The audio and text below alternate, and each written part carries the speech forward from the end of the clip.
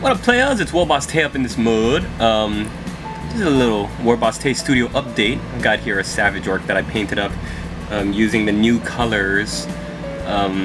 Mostly the new colors. I think I might have used Calvin Brown, but I'm trying to work out a color scheme for the new colors so people can follow my tutorials a little bit better. But let me know if you'd like to see a Savage Orc painting tutorial for a regular Savage Orc, not one of these kinds of Savage Orcs that dance around like silly, crazy Rastafarian Singasmon. Had so much fun with this guy. I really enjoyed painting a Portsag. Let's see, what else? Oh yeah, some of you who haven't seen it yet, check out my Ostermarker Pistolier. This is the latest video I just put out really recently and over the weekend. And let's see, coming up, what is coming up? I've got a bunch of these guys that I might do a tutorial on. Deathcore of Krieg. So here's my test model. You might have remembered seeing him make a little cameo appearance. I don't even remember what video it was, but kind of popped in for a second. And so that's how he looks. And I also painted up, just about, I didn't paint the rim of the base yet, but I just kind of finished the base. This guy, a Death Rider of Krieg. I got most of my Krieg models done or traded in, and these nice resin bases. I think this is one that I bought, but I'm trying to get my Krieg collection together, just because love Forge World, love the Deathcore fluff and all that stuff, and just, ooh, this guy's so cool. I think I read in the book, the Imperial Armor Siege of Vrax book, that the horses are made to, they're like genetically bred together to look like, and to be better than the horses on Earth, ancient Earth equestrian horses. So they give them like respirators so that they can breathe in toxic environments, and they boost their metabolism and their immune system. They feed them drugs to make them not afraid in battle. And with these Deathcore guys on top of their backs, they very much look like World War I cavalry guys, officers, like Warhorse. I'm thinking Warhorse, especially with these trenches. I think this one I got from a friend of mine locally, and I bought a large number of his stuff for a very nice price. Just goes to show you, if you have like stuff like Bartertown or trades or in your local area, then you can probably pick up a lot of great stuff for cheap or for not retail price. But then at the same time, I don't know, because we want to support our local businesses and give our hobby stores money, but I don't know, to each his own. Times are hard. So what I love about Deathcore is their their respirator masks, their story, their fluff. And when I heard this local guy had this Deathcore army that he was willing to unload, and I did my research. I took what he was charging, and I kind of researched it, and I was like, oh, it's such a good deal. And the guy needed the money for I think for his apartment, he said at the time, but it's just kind of been sitting around in my house, not really doing anything. So lately I decided, well, what if I try painting them up, see what people think of it. So let me know what you think. Is it worth it for me to continue? These are just my test models. Most of them that I got in the transaction, we'll call it, with my friend locally, are on these resin bases. I'm not even sure if I remember where these resin bases come from, but they're all kind of like in these trenchworks kind of bases, and I really like them. They really evoke the feel of the Deathcore siege warfare trench guys. I might even do I don't know, let me know what you think, if you think I should do an unboxing on all of the models that I got, because they also, let me show you what else just off the top of my head that I've got nearby. This really nice looking bigger base with bigger artillery base with sandbags and stuff. It's really nice. Lewis, your cell phone's going off. Oh, it must be the fly honeys from the club. Liz, how many times have I told you you have to put your phone on silent when I'm recording? Don't talk to me like I'm a little kid, WarbossTae. I'm a grown necromancer. I'm gonna wave my arms and make you do the dance macabre again. No, I'm sorry. I'm sorry, Lewis. So these are really cool. And the trench bases I think are really awesome, resin trench bases. And here's the model that goes on top of it.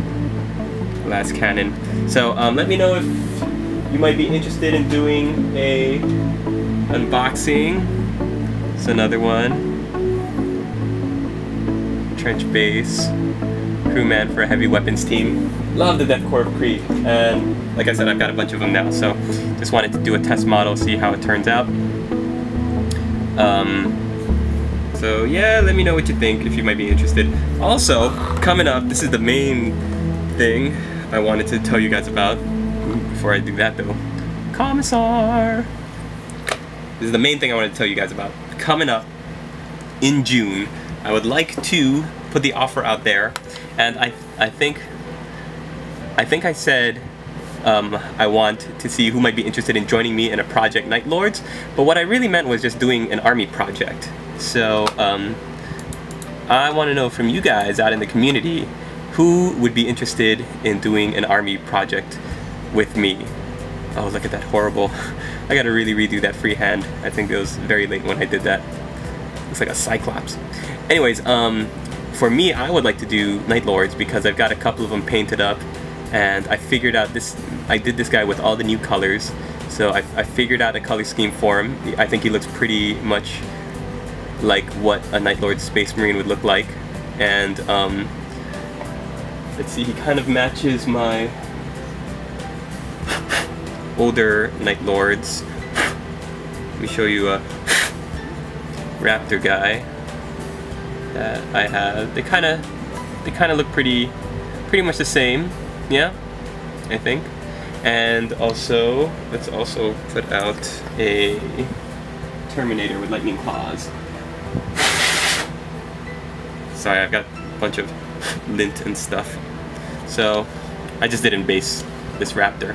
So I'll leave these guys out, and I'm gonna put the challenge right now. What I'd like to do is, for the month of June, do like my Project Dwarfs, my Project Ogre Kingdoms. Oh, speaking of which, I have so much more stuff to do for Ogre Kingdoms. Oh, so much stuff. So much miniatures to paint. Anyways, but yeah, what I'd like to do is come up with a list, get some models together, and just try to build and paint every day, kind of like a project. Pretty much, yeah, it's pretty much going to be like a project, and we'll be delving each day into a little bit of the fluff and a little bit of painting techniques and tips and tricks for anybody who might be interested in painting these models as well. So yeah, if you're interested, if you've got like some spare guys lying around, or if you have an army that you play with that you haven't even started painting yet, or maybe you've only got them primered up and you want to actually start painting them, then join up. We are going to be starting in June 1st, and I would love it if you guys joined up with me and made an army list of your own, came up with you know, your own guidelines and your own goals and whatever, and then we work every day. We kind of motivate each other, keep it going, stuff like that. So that's the plan for me in June. Project Night Lords, starting June 1st, and we'll see how much I do, because June is going to be a busy month for me as well. But I've got some Chaos Space Marine models lying around that would love to have some paint on them, and I'm sure all of you guys out there have in your backlog a whole bunch of stuff to do. So why Night Lords? I don't know, they're interesting. The new book came out, love it, looks awesome. I love their fluff, and yeah, it could be any army you want though. Doesn't even have to be 40k, because I don't really play anymore very much anyways. So